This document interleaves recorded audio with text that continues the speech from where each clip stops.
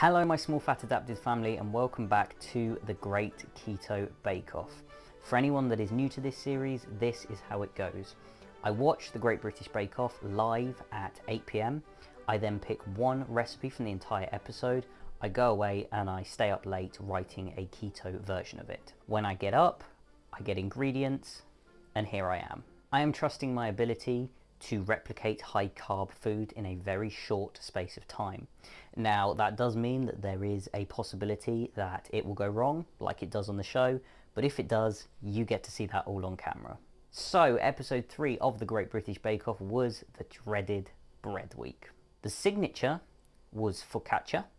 The technical was cheese and olive ciabatta breadsticks with a tzatziki dip.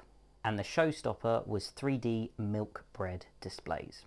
This week, I was not prepared to be messing around with 3D food structures again, and ciabatta is a texture that I don't even know if we can replicate on the keto diet. So, for week 3, bread week of the Great British Bake Off, I will be keto-fying focaccia. This focaccia is a little bit rogue because it is not any specific baker's flavour, and it's kind of incorporating a lot of different aspects from the bakers this week. And the reason that I've decided to do it this way is because I really wanted to give this focaccia a bit of an Elliot flair. And that basically just means I'm doing a more intense version of what Rashika did. So this will be a coconut flour based focaccia that is then topped with olive oil, and vegetables are used to create what looks like a flower painting. I did dabble with the idea of making a keto focaccia that used vital wheat gluten and a yeast activator so that I could get that elasticity that high carb focaccia has. But I'm aware that a lot of my viewers have a gluten intolerance and I wanted to make something that more people could enjoy. So that's why this is coconut flour based, because coconut flour will make the recipe a lot fluffier than almond flour would. And we don't have to spend hours faffing around and double proofing this bread. It can be made and baked within 30 minutes. For this focaccia, the ingredients you will need are 8 eggs, 4 tablespoons of Greek yogurt, 114 grams of coconut flour, 5 tablespoons of ground psyllium husk, 1 teaspoon of salt, 2 teaspoons of baking powder, 4 tablespoons of olive oil. Then I have a collection of vegetables to make my decoration, such as cherry tomatoes, parsley, rosemary, yellow pepper, orange pepper. I drew a really rough sketch of what I wanted my art to look like, but of course when I've actually got the focaccia in front of me ready to be decorated, it may be that I use slightly different ingredients or less ingredients or change my patterning a little bit. So we'll sort of see what we actually use when we get to that point. Let's actually cook this really simple, very fibrous and filling focaccia. The first thing we're going to do is we're going to put the oven on 190 Celsius, which is 375 Fahrenheit. Then you want to line a large baking pan with parchment paper, which as always I have behind me. And the first thing we're going to do is we're going to take our eggs, we're going to take our Greek yogurt, so we're just going to add them together and beat them until they are well combined. Once you are happy that that is whisked enough, we add all of the actual bread ingredients. So we add the coconut flour, the psyllium husk, the salt, and the baking powder. And again, this just gets mixed until it's all well combined. When you're done mixing, you're left with this sort of real fluffy but dense mixture. It reminds me of powdered mashed potatoes. It's got that same sort of consistency. Usually I would say, because there's coconut flour and there's psyllium husk, you need to just leave it in this bowl for 5 minutes while you prepare other things. But because we're going to be decorating it and that's going to take longer than 5 minutes, from here we're going to put it straight into our prepared baking sheet. And the trick here is that we want to create a rectangle that is quite even but is about an inch thick. We want it to be quite thick. I could use a rolling pin, but I think it's easier to just use my hands.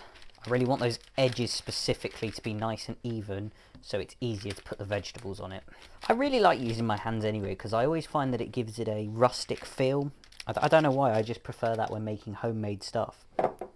You know, if I wanted something to be really precise when it comes to making bread, I'd go, well, no, I wouldn't go and buy it from the store because that wouldn't be keto. Okay, I think that's pretty even. What I'm going to do is just put some dimples in it. I don't need to do this. I'm choosing to do this just to make it feel a little bit more like high carb focaccia. So the next step is to take your olive oil, and I'm obviously feeling very handsy today because I'm not even going to brush it on. I'm just going to pour some on and then rub it in. And this really will give it a lot of its taste. I've said 4 tablespoons, but I think you only actually need 3 because I don't want to absolutely coat it in olive oil. I just want to give it a nice topping of it. Beautiful. Okay, here we go. So I'm going to start with my black sesame seeds because these are kind of the dirt at the bottom that I've decided to go with.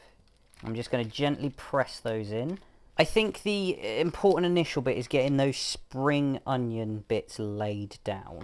So I'll chop the end off, get off any bits of dirt that I don't really want. I wondered if I can actually cut them into quarters, make them really thin, like that. Yeah, I think that works. Okay, I've got one laid here. I just need to press it in enough that it kind of sticks. I've got another one kind of coming up at the same time. So we're going to have one that comes up like that. So that's actually... Oh no, that is that one. I'm struggling to follow my own photo here. Okay, I've found that putting them sideways, they want to stick. Putting them flat, they don't want to stick. I should not have started with the sesame because there is sesame everywhere. Okay, those are my stems done. Let's get the rosemary done next. So the rosemary I wanted to kind of act a little bit like a sort of wild bush, I guess. So then I'm going to use fresh parsley leaves to act like leaves on the plant. Can you see kind of why I didn't flavour this now? Because it's got rosemary, it's got onion, it's got parsley. There's a lot of different flavours going on in this.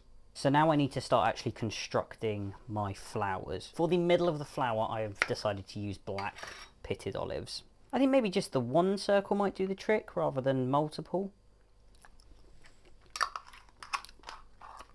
You know you're an adult when you like olives. Name a single kid that likes olives. I'm going to be using pepper. So I'm cutting the pepper into tiny little strips that can be like my flower petals. I can see a lot of that olive oil that I put in is soaking in due to the high levels of psyllium and coconut flour. They both just sap up liquid, and they are sapping up a lot right now. So then we'll do an orange flower. Right, so then for the final flower, the final big flower, main flower, I'm just going to slice up some tomatoes, and then I'm just going to give them a bit of a push. That gives us 3 flowers. We're getting somewhere now. I've changed one of the stems ever so slightly because I'd like to just have a little bit of pepper dew. Maybe if I did like a... Oh, I could do like a little tiny rose, maybe. What I'm about to do is not difficult in the sense of being a really intricate thing to do. It is difficult because I haven't really thought about how I'm going to do it. And that is that I want to make 2 little bees. So I thought if I get an olive and I cut it in, like, cut that real thin, I can, like, layer it. I get a little bee! Here's what it looks like before going in the oven, because, of course, it may completely change and look horrendous when it comes out. So this will go in the oven for about 15 to 18 minutes. I'll probably check it around 12, and I'm looking for that top to be nice and golden, and I'm also expecting a couple of my decorations to start heavily browning as well. Let's see what happens. In the end, it took 22 minutes to cook, but look at that. No proofing, no double proofing, no hassle of having to knead dough.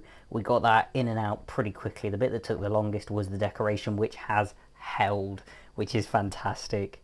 I will tell you what though, the kitchen absolutely stinks of rosemary, and rosemary's a lovely smell, but not in this quantity. Just 3 little sprigs is enough for this kitchen to almost give me a headache with how much it smells like rosemary. I'm not going to be trying that rosemary corner. I'll probably cut a little section, maybe where my top B is, just because I'm not too worried about the actual taste of the stuff on top. That was really for fun. The taste I care about is the focaccia, how it feels, how it tastes, is it coconutty, you know, that kind of thing. So we'll just, I'm going to cut quite a big slice so I can try a couple of bits of it just through the top flour, and then we'll get that bee in it as well, like that. So first impression is it is quite fluffy. It is a little bit dense, that sort of typical psyllium denseness. Let's cut a piece with just sesame seeds on it.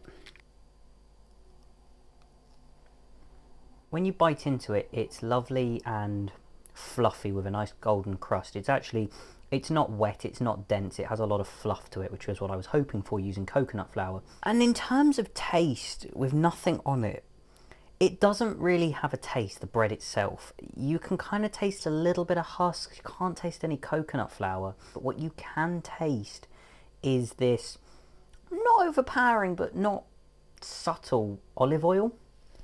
You can definitely taste the olive oil. Oh, that is nice with pepper, because you get the sweetness from the pepper and the olive oil. It's gorgeous. It feels like it's quite hard to work at, but I think that's just because you're working with two very fibrous ingredients. It's not eggy, it's not psyllium-y, and it looks pretty. We've got another success. Now, in terms of macronutrients, this is without the toppings. It will cut into 12.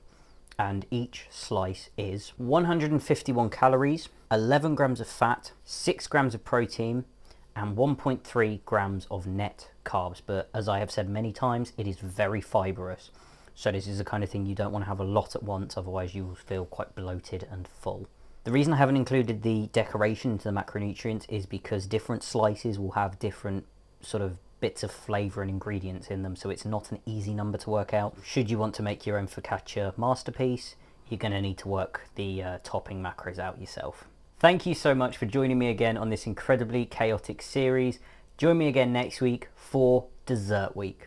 But with that being said, that is all for this video. Leave a like if you found it interesting, insightful or helpful. Subscribe for more keto content. Any questions, any comments, any queries, anything down below.